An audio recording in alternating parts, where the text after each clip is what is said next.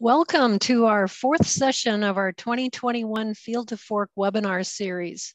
My name is Julie Garden-Robinson, and I'm a food and nutrition specialist with NDSU Extension, and I will be your host for today's webinar. As you can see, our upcoming webinars are featuring two more horticulture experts. We have Tom Kelb, who is a specialist located in Bismarck, and our University of Minnesota colleague, Randy Nelson. We certainly hope that you join us for the entire series of 10 webinars, whether you're watching them live or you are watching the archived versions. Several have already been posted on our Field to Fork site. We are using the Zoom webinar function this year, and you will all be in listening mode today without cameras or microphones, but people who are watching this live will be able to ask questions in the chat box. So as you listen to Esther today, please go ahead and type your questions in the chat, and I will pose those questions to our speaker after her presentation.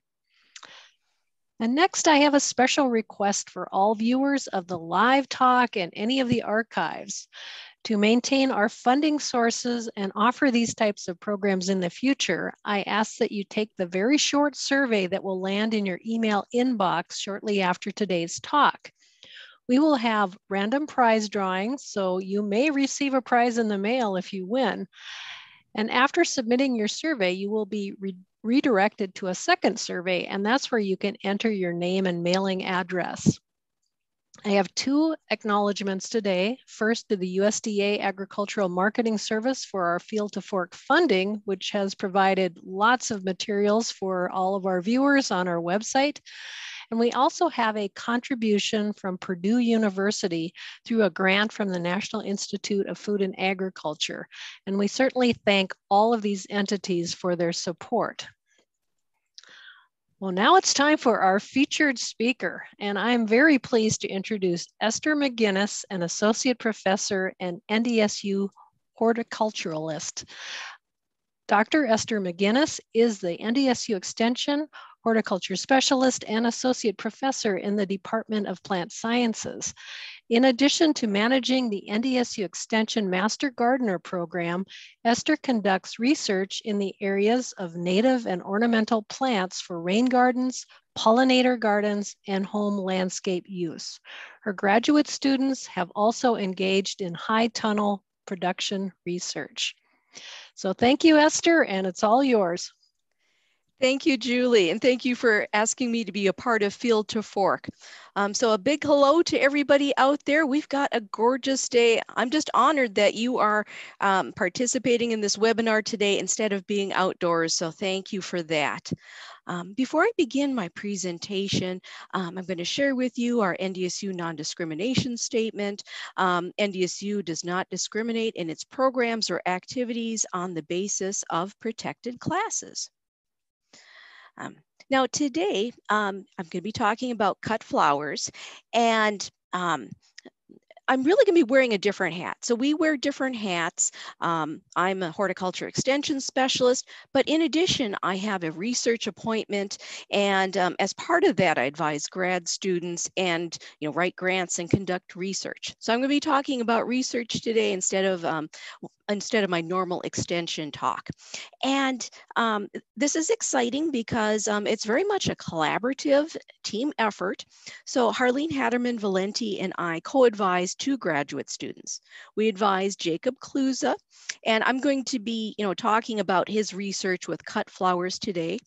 We also co-advised Kyla Splickle, and she did her research on vegetable cultivar trials. Now, the two helped each other out because we replicated the trials, one in Williston and one in Absaraka.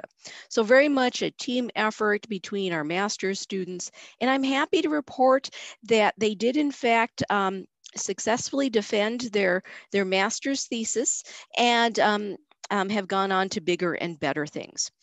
Also want to thank the North Dakota Specialty Crop Block Grant for funding our research, and that's very much on display here today. So I guess I'm going to ask people to respond in the chat box. Are there any individuals that are currently producing cut flowers? So I'll ask Julie to take a look in the chat box and see if we've got people that are producing cut flowers. You have a couple so far. Good, good. Okay, and then I'll ask, are there any individuals out there that are producing in high tunnels that are on the webinar today? So I'm seeing mostly field grown, yes. We're getting our first high tunnel in a couple months, yes. Yes, we have them, so you definitely have several. That's terrific. I mean, that's really exciting to me to see that we've got more and more individuals that are growing in high tunnels. You know, if there's ever a state that could benefit from high tunnels, it's definitely North Dakota, and then of course our neighboring states too. Well, for those of you that have not engaged in high tunnel production, I'm just going to briefly define it and show you a few slides on how these are constructed before I launch into cut flower production. So high tunnels are essentially inexpensive, unheated greenhouses. And they are covered in plastic, you know, sometimes up to 2 layers of plastic. And the whole purpose of high tunnels is to, in fact, extend the season. So what we have is we have the sun that's beating down on these high tunnels, and they passively trap the heat in the high tunnels, and they warm the soil. So most high tunnel producers can get at least a month's worth of season extension in the spring, and then another month in the fall, you know, which puts us at a competitive advantage when we're selling at farmers markets, particularly if we can bring, you know, crops to market a month earlier than out in the field. But using more specialized technology, say for example, heat cables, or using thermal blankets and low tunnels, we can in fact go much later into the season. And we currently have producers in North Dakota that are able to overwinter select crops.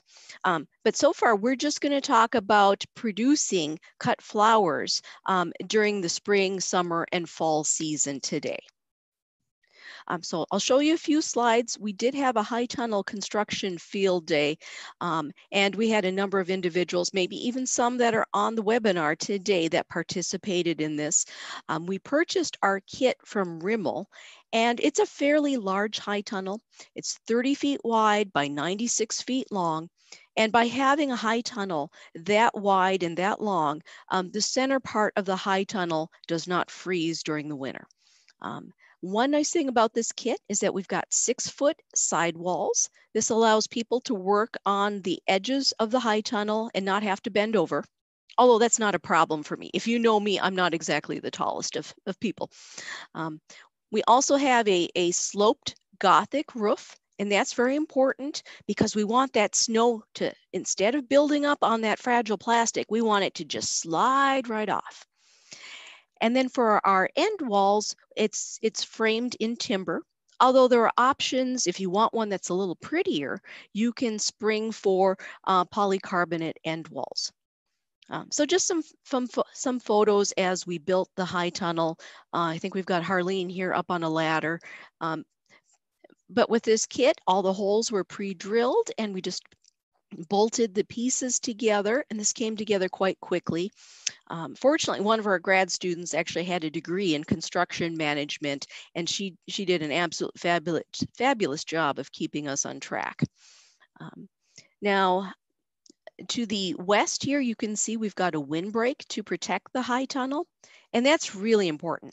So I mentioned that this is covered in plastic, and that plastic is pretty darn expensive. So we don't want a storm to come through and rip the plastic. So nice to have the windbreak there.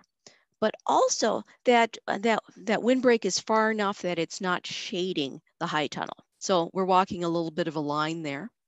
And here you can see that, that my students, Kyla and Jacob, are bolting together the little footboard here to keep out some of the larger rodents and to add a little bit of strength to the high tunnel.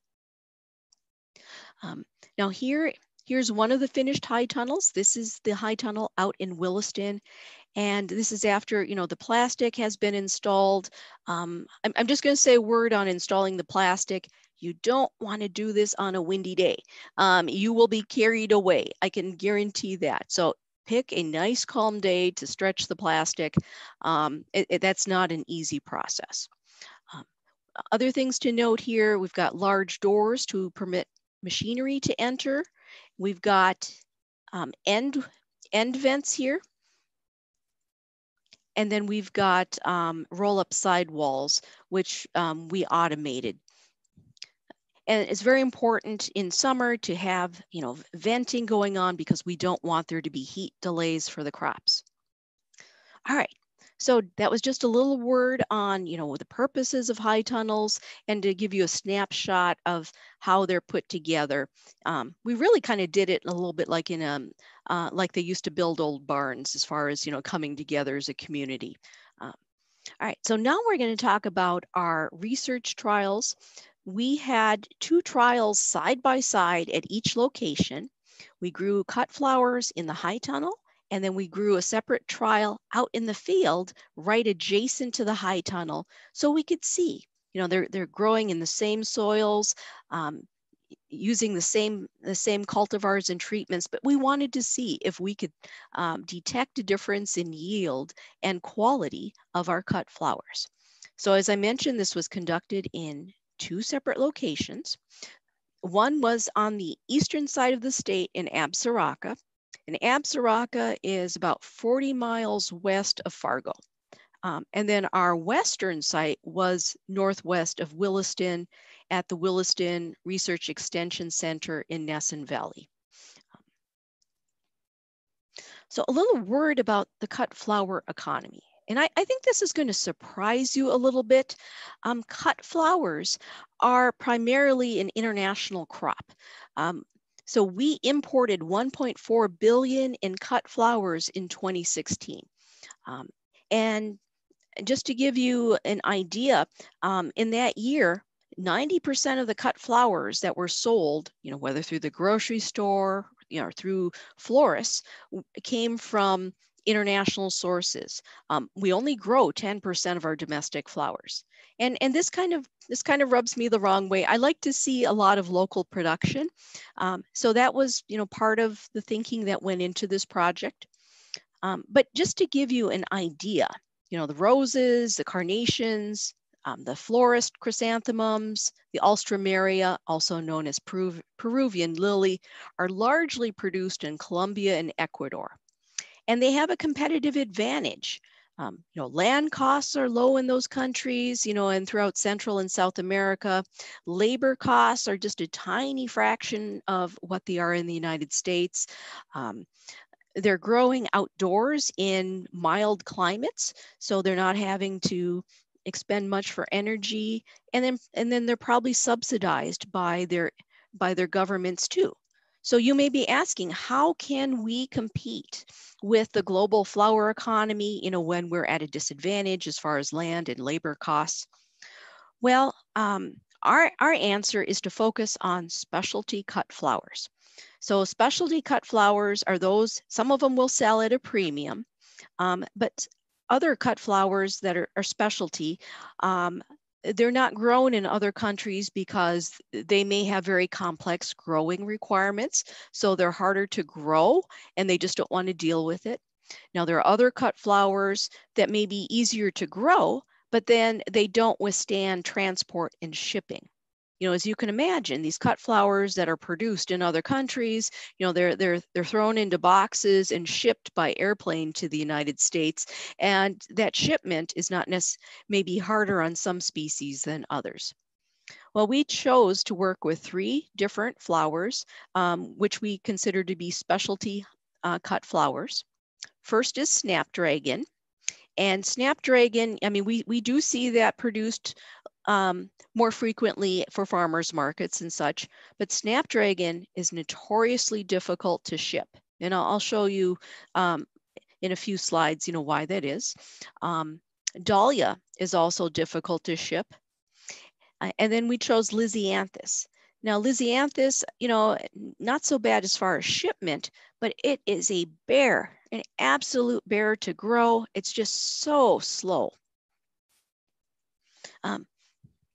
So speaking of snapdragons, we tested 2 different cultivars. We tested Rocket Mix, and Rocket Mix would be the pastel flowers that you see in the photos. And then Potomac White has the beautiful white flowers. Now these are definitely cultivars that are grown for the florist market as opposed to being bedding plants, because we do grow snapdragons to be landscape plants too. But these were chosen because, they have that tall spire of flowers. We also chose it because these have been demonstrated to be good field crops, but we didn't know how well would these do in the high tunnel. Would there be a difference?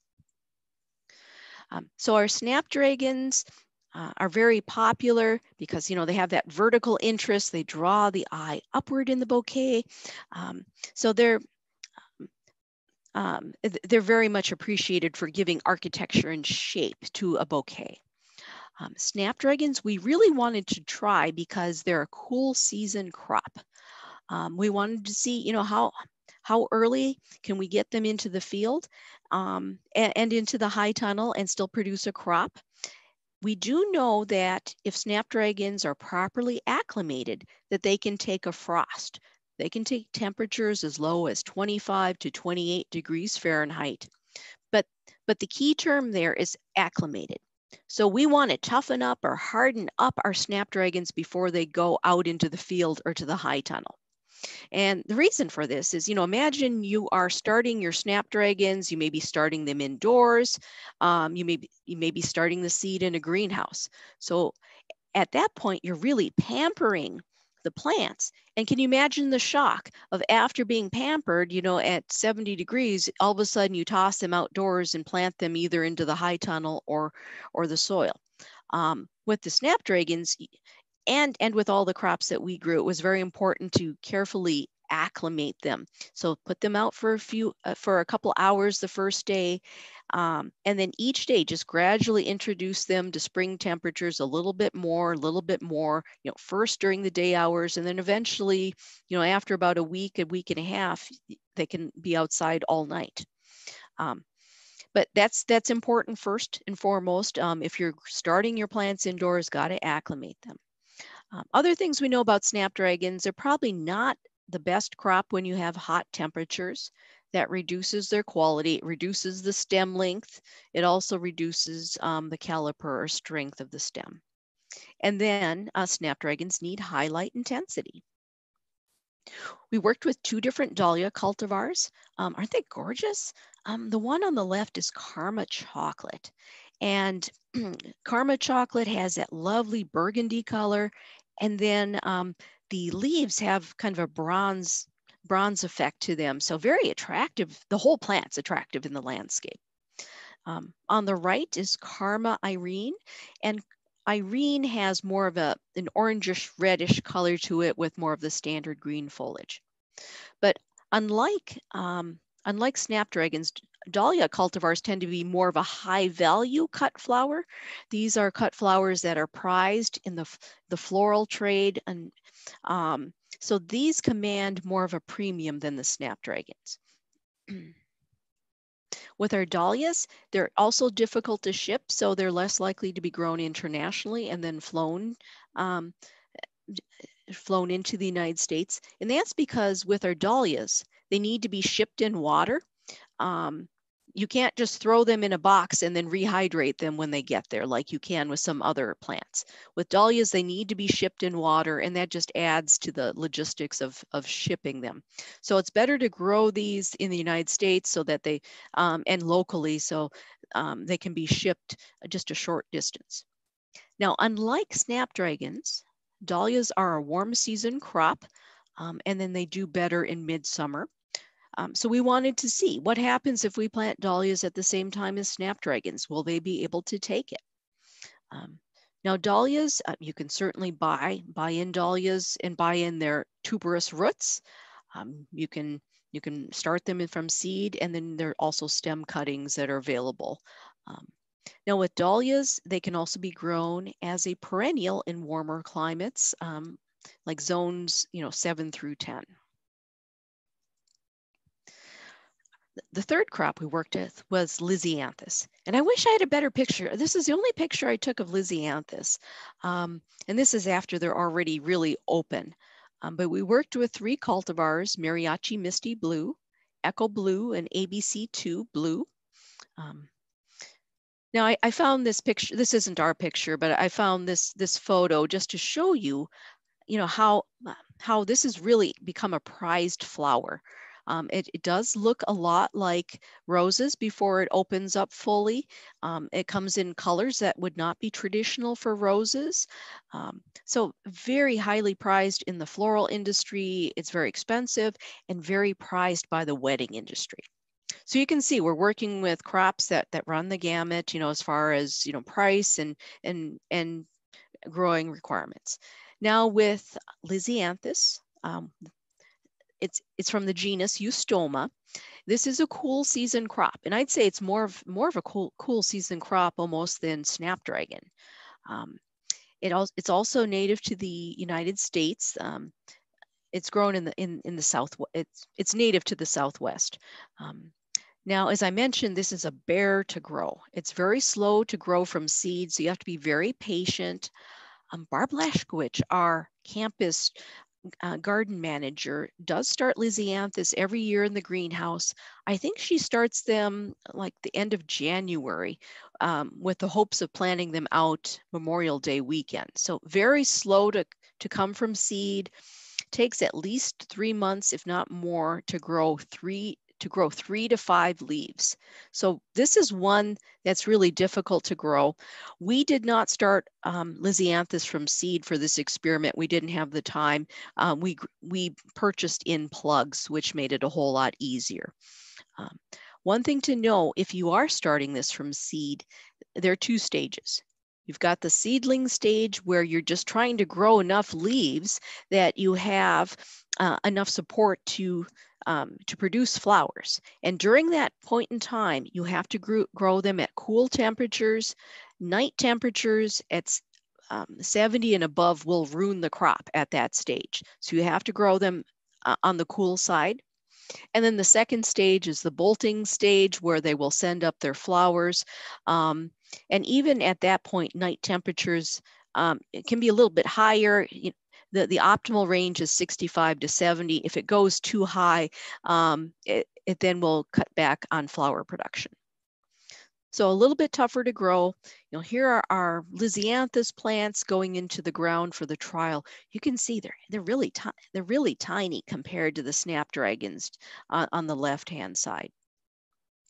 All right, so here's the trial set up in the high tunnel.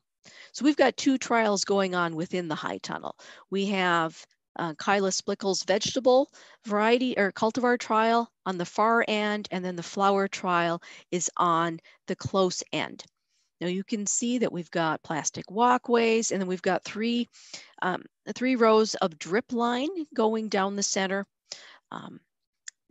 Now we've got things spaced here to try and optimize it. We know that with our dahlias, we need a lot more room than we need for our snapdragons and for our Lisianthus. One thing to keep in mind with cut flowers is it's very important to keep them upright. I know some individuals do stake their flowers, but that's really labor intensive. Instead, we use netting. Very important, particularly for our snapdragons. With our snapdragons, they are what we call gravitropic. Gravitropic means that, if the stems are bending over, they will sag and bend, and they'll never straighten up again. So that would make it very difficult to, in fact, to sell them or for them to be marketable. But this netting was just really, really easy way to keep the cut flowers upright, very inexpensive and didn't require much labor. So here's the outdoor trial. This is much later in the season when you can see that our dahlias are the predominant crop. All right, So you may be asking, how did we standardize our planting dates? Obviously going to be much cooler outdoors than it is in the high tunnel. Did you plant on the same date, or how did you standardize that? Well, for our experiment, we decided to rely upon the soil temperature. So we chose two soil temperatures, 13 degrees Celsius, which is roughly 55 degrees Fahrenheit, and then 18 degrees Celsius, which is about 64 degrees. So we wanted to use that as our date for planting. Now, if you remember, we built the high tunnels in spring of 2016. So this meant that our high tunnels were not up for as long as we would have liked, since they were built at the end of April. And in fact, the soil temperature did not warm within the high tunnel to 13 degrees until May 20th. And then it reached 18 degrees Celsius by May 30th. So not much different from when we planted in the field. So we got about 5 days difference here in 2016 for the 13 degrees, and it looks like 8 or 9 days later to reach the 18 degrees Celsius temperature in the field. But once we got to 2017, remember the high tunnel is already in place and was able to optimize the solar energy.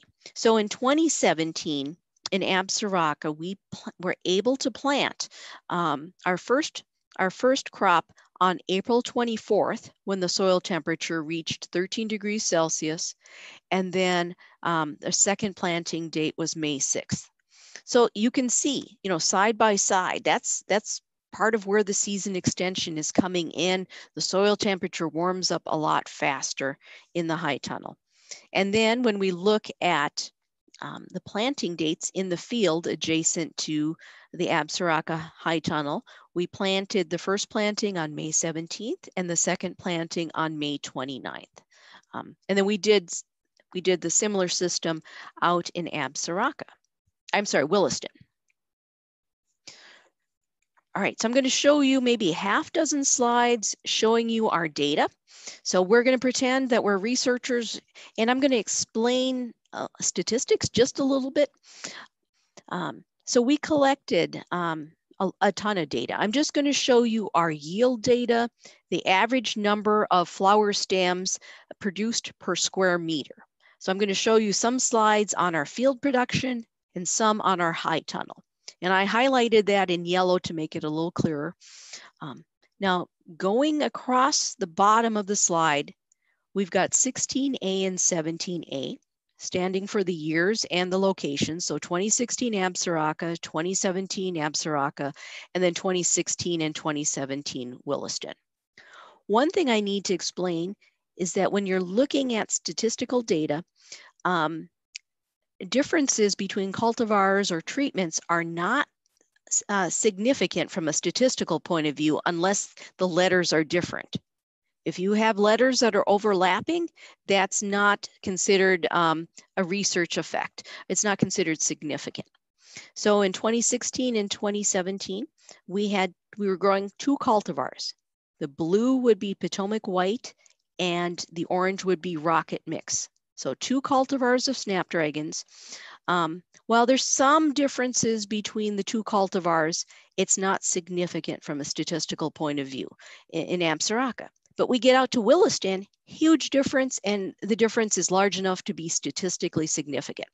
So that's all I'm going to talk about statistics. Just know that we had much bigger differences and significant differences out in Williston. So one thing I want to hammer home with this slide is that if you're going to be engaging in cut flower production, there will be differences for you based on your location. So we saw differences from one side of the state to the other side of the state. So good to do some trialing of your own in your own soil and in your own location because it may be different. And it's good to compare cultivars. Here we saw out in the field that Potomac White produced, maybe 1/3 to 1/2 of what Rocket Mix did out in Williston. So good information to know. In the next slide, it's showing you there was a difference with the two cultivars based on soil planting temperature. So Potomac White, there was no difference. Regardless of what date you put them out, it was about the same yield for Snapdragon. Over on the right-hand side, it showed that with Snapdragon, the earlier you got them in, the larger the yield was. So planting at 13 degrees out in the field with the soil temperature versus 18 degrees was beneficial, and we had more stems that were produced at the 13-degree temperature versus the later planting. So, keep these figures in mind. We've had here a range of somewhere from 50 to 193.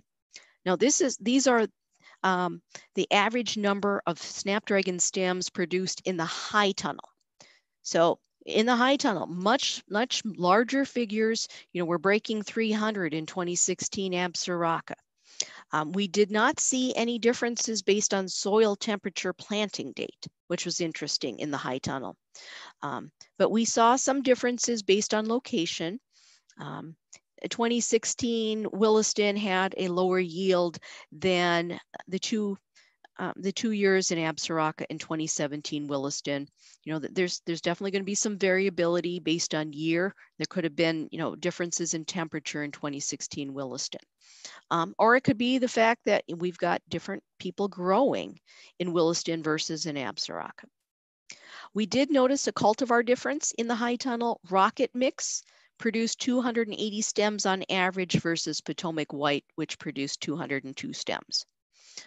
So what we're noticing cultivar differences, both in the field and in the high tunnel, and we're noticing much higher production in the high tunnel.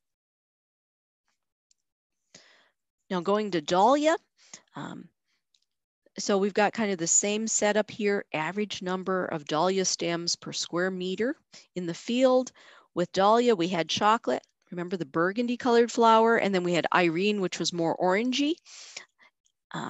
So in 3 of the locations, we did see a cultivar difference. We saw that Irene produced significantly more stems on average than chocolate did for 2017 Absaraka and both years in Williston.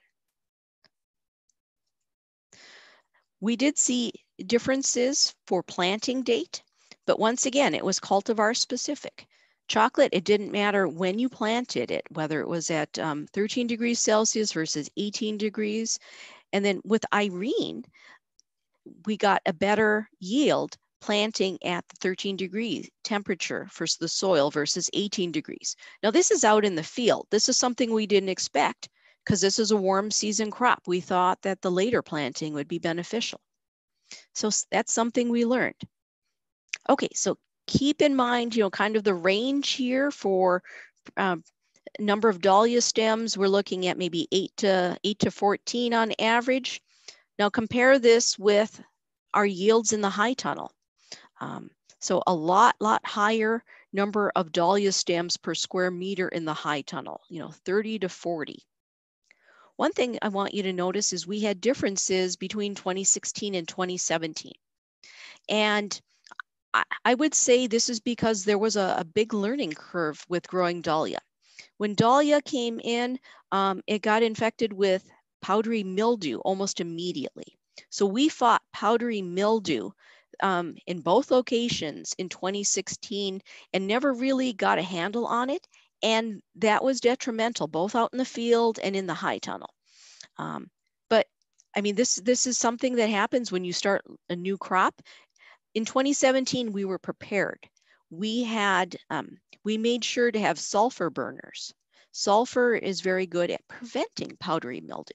And we're able to get a higher yield, statistically significant higher yield in 2017. So that's just kind of good to know. Now we've got lots of other data. I'm not going to bore you with it. We collected data on stem caliper because we don't want the stems to be too flimsy. And then we also collected data on stem height. Now with our dahlias, we got much better caliper and stem height in 2017, largely because the plants were healthier and not contending with powdery mildew. And then We're going to talk about Lisianthus. I'm not going to show you the data from Lisianthus because it was kind of, it's not as clear cut. But the one thing we noticed with Lisianthus, or we noticed two things with Lisianthus. It really does not like warm temperatures. We had a number of plants that did not bloom because, once the warm temperatures came, they just kind of quit. So with Lisianthus, growing them cooler is better. I would like to have done a trial where we started maybe, some temperatures started growing these at 10 degrees Celsius or maybe even 8 degrees Celsius and to see how that worked. The other thing we noticed is that I don't think it's really possible to grow Lisianthus out in the field and have a quality product. And that's because with Lisianthus, if raindrops fall on it, it's going to leave a stain. The raindrops ruin the petals by leaving a little droplet. Now in the high tunnel, protected from the rain, and we watered underneath, so there were no water droplets. But these things that you learn, it wasn't necessarily captured by statistics, but just looking at them, we know that Lisianthus is going to produce a much higher quality product if we grow them in a protected environment and don't let rain or water droplets fall on them. All right, so let's talk about the potential for high tunnel crops for North Dakota. As I mentioned, most cut flowers are produced in Central and South America. It was really, really sad to hear that not a single major carnation producer is left in the United States. Now, I'm not necessarily a big fan of carnations, but if you think about the number of carnations that have to be produced in other countries and then flown to the United States, I mean, that's just huge. A huge amount of fuel that is consumed in doing that. So I'd like to see us bring back flower production to the United States. I think that would be a good thing, and to be able to produce locally. This can help diversify our high tunnel crops. We've discovered the hard way that if we grow tomatoes in high tunnel crops over and over again, we end up with problems with viruses. There are a lot of different tomato viruses out there, and they persist from year to year in the soil, on the debris, the root tissue that's left in the soil, and they take time to die out. So it's good for us if we can rotate different crops through the high tunnel, and I'm hoping that high tunnel cut flowers can be one of them. Potential markets could include our farmers markets. We're starting to see more CSAs, or community supported agriculture subscriptions, out there. I think people would be thrilled to get a weekly bouquet of flowers. And then of course it helps to make connections with wholesale florists and even retail florists in your area. I know that North Dakotans do like to sell local products. They see that as a great promotional thing. One thing we were not able to do is to do a market analysis. When we started the project, we had Glenn Muskie on board, and then he retired. Good for him, bad for us though. We were not able to fill that position due to budget cuts. So we didn't do a market analysis of what the costs are and and how competitive these crops could be. So I'd like to see that done in the future. And then we learned that the high tunnel is a great protected environment for protecting the flowers from wind and rain. So what are our recommendations?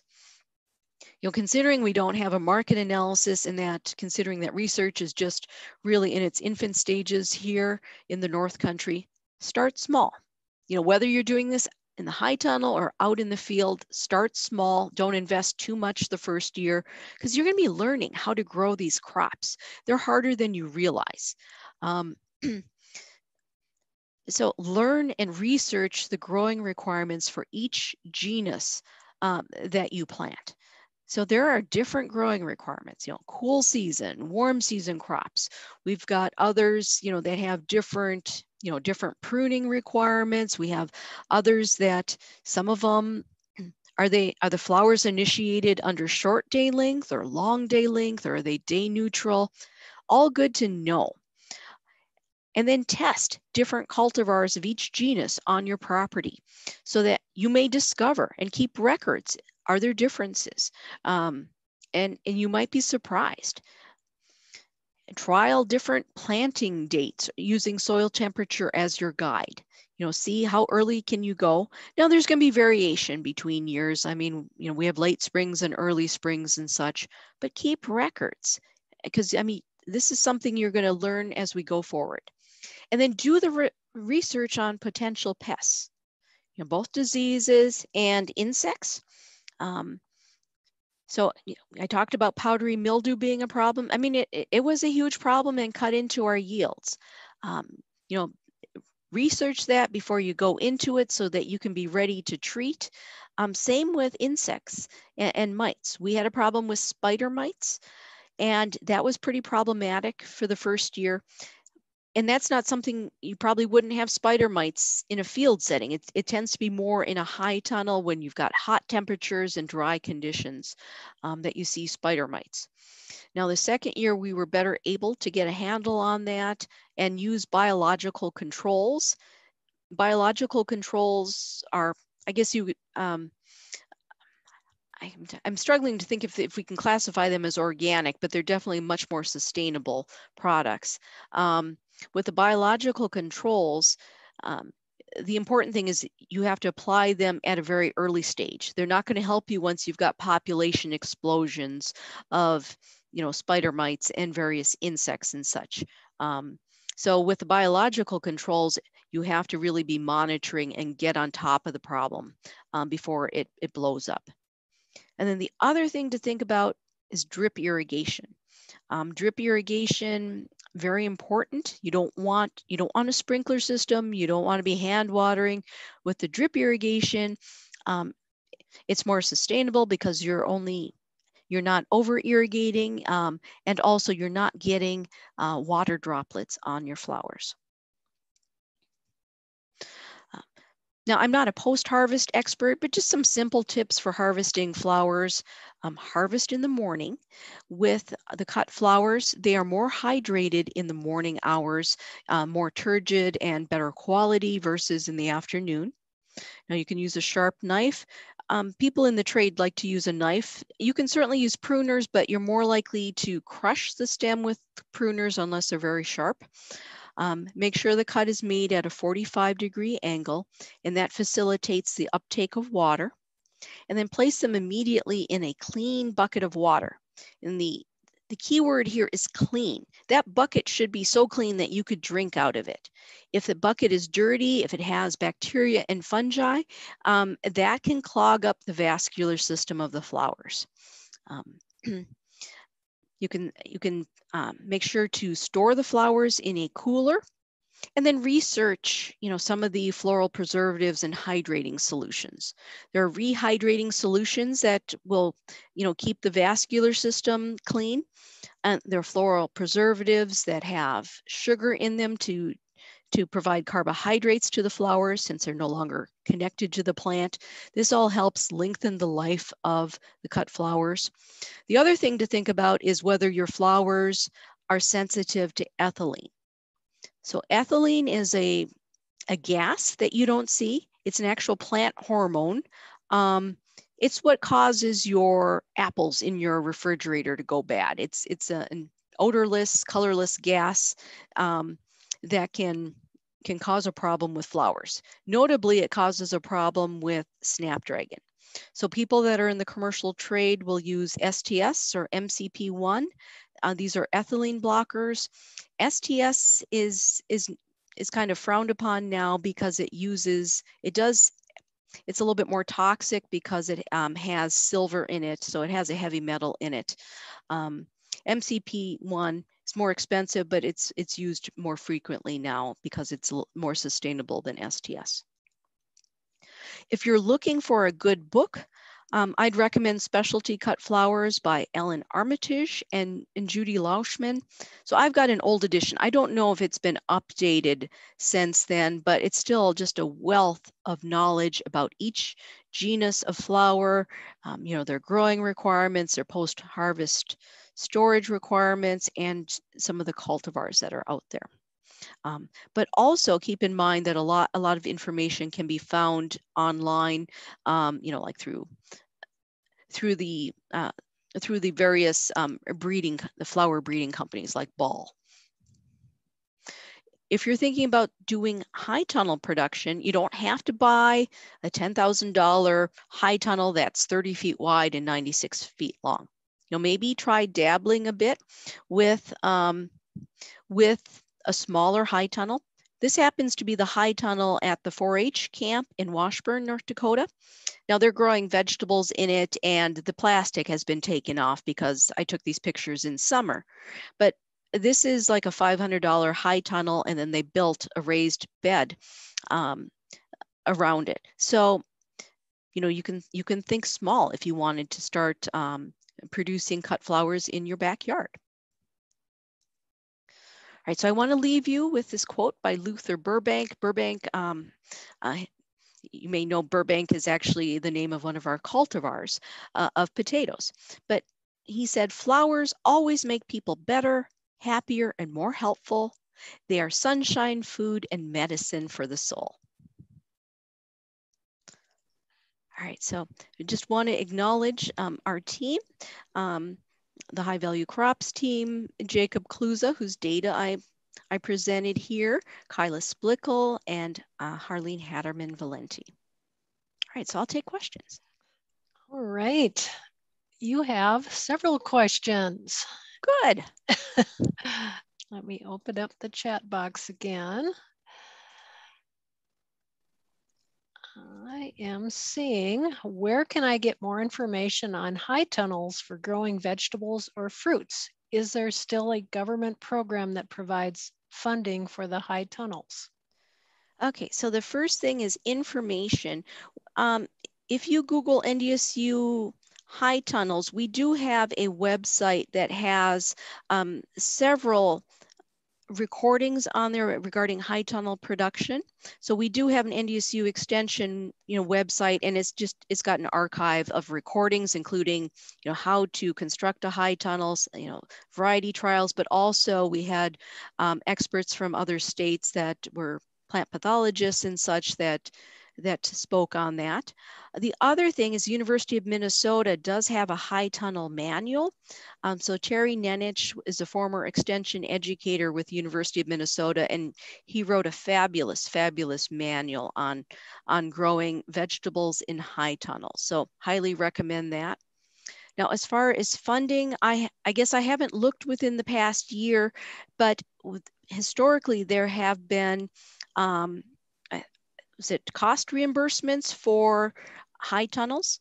So the important thing is to contact USDA, your USDA NRCS station in your county or in your region, and they would have more information. There are also loans available through FSA. I'm trying to remember what FSA stands for, but they work very closely with NRCS. Federal Service Agency, I'm sorry, I'm drawing a blank on it, but they do have loans available too, and there might even be COVID loans. So good question. All right, next one. Did you have issues with deer getting into the field or garden? And if so, what would you recommend to guard against it? We did not have deer because this was particularly for our Absaraka location. We do have an 8-foot fence around it. So this is part of our horticultural research farm where the Dale Herman Arboretum is. So it's very important for us to protect that. We do have an 8-foot fence around it. So that is definitely helpful. Now we did also have a short electric fence around the high tunnel and the outdoor field planting to try and deter some of the rabbits and raccoons. I think it pretty much kept the rabbits out. We did have problems with a wily old raccoon that would get into the high tunnel. No matter what we did, he figured out that electric fence, or I don't know. He was able to get in, or maybe it was a she, I don't know. So yes, there are always problems, but fencing is the best way. I mean, particularly if you've got a crop, there's definitely different ways of fencing that are more economical than doing a big 8-foot fence. But if you're going to grow commercially, you do have to protect the crop. And I'll add one thing. In the Food Safety Modernization Act, there's a whole section on deterring wildlife. So if you go to the Cornell FSMA materials, you can find a lot more. All right, you've got several more questions. How much earlier does the high tunnel soil warm up compared to field soil? And what was the average soil temperature difference during the spring thaw? Okay, we saw about 3 to 4 week difference in the warm up of it. And I don't remember the average soil temperature during the spring thaw. I'd have to go back to our data to see the difference there between the high tunnel and the field. We did collect that data. I just haven't looked at it for a long period of time. But yeah, 3 to 4 week difference is what we saw. Next question, did you apply any fertilizer or feed during the growing season to any of the plants? The fertilizer, it was a granular fertilizer that was applied at the beginning of the season and incorporated into the soil. And I think we might have done a little bit of fertigation through the irrigation line too. So we did both. So fertigation is where you apply, liquid fertilizer through the irrigation system. But it was predominantly by the granular fertilizer. I don't remember which fertilizer we used. We did use one that had more calcium in it. And just so everybody knows, if you're not following the chat box, the High Tunnel publication link is in the chat. And the next question, I struggled with aphids on my flowers in the high tunnel. Are they more likely to come when ventilation is poor? I don't know about the ventilation, but they do come in through, gaps in the high tunnel. And when they're vented, we are seeing more and more high tunnel producers that are putting in a fine mesh or a fine screen over the vents to prevent the aphids from coming in. That's particularly recommended because some of our aphids can come from, surrounding farmland and such. But yes, we do see problems with aphids, and aphids can also vector, diseases and such. So very important to get on top of that. There are definitely there are some biological controls that can be used. So look up aphids and biological controls, or else, you might have to use a pesticide, which is unfortunate. But it is a problem when you have the vents that are open, and they really do seem to like flowers, is what we discovered. And we have another question. Can you explain sulfur burners, and do you recommend a fungicide? Okay, sulfur burners. So with the sulfur burner, it releases sulfur into the air. And we see this a lot with commercial greenhouse production. And now you don't want to be going in there when it does this, but it does release some sulfur into the air, and the acidity of the sulfur prevents powdery mildew. So it's quite effective, and it's also considered organic. So sulfur is a good thing. Fungicides, now you have to look at the bottle to make sure that it's labeled for, ornamentals and whatnot, but just, I'm trying to think off the top of my head. Chlorothalonil is one that we recommend for a lot of different things, but you might also want to check out myclobutanil, which is a fungicide that may be better for powdery mildew. But I hate to give fungicide recommendations, without looking up, the fungicide label and making sure that it's labeled for specific crops. Okay, and now we have one with a couple of acronyms, and I'm not sure what they mean. Right now, BC, I assume that's British Columbia, is having problems with enough workers to harvest daffodils since SA employees aren't able to get there. Do we have daffodil production fields here? And do you recommend the burning of stem ends for preservation? Okay, so I'm assuming you're talking about South African workers not being able to come to the United States because of the variant. And I'm not aware of large-scale daffodil production in North Dakota. It wouldn't surprise me because daffodils do wonderfully well for us here. And I would have to look up whether burning the stem end would help with daffodil. I don't remember off the top of my head whether that's a good thing. I do know you don't want to store daffodils with other flowers. Daffodils have a chemical that actually will age the other flowers if you store them with them. So I know that daffodils do need to be stored separately. And it's South America. We just had a clarification, not Okay. South Africa. So because I didn't know either. I mean, I've seen both, both in the both as being, farm workers here in North Dakota. And one of our attendees says that they have had success with neem spray and dealing with powdery mildew. Just have to make sure you spray it at dusk or dawn so you don't get the beneficials. Mm-hmm. So just a comment.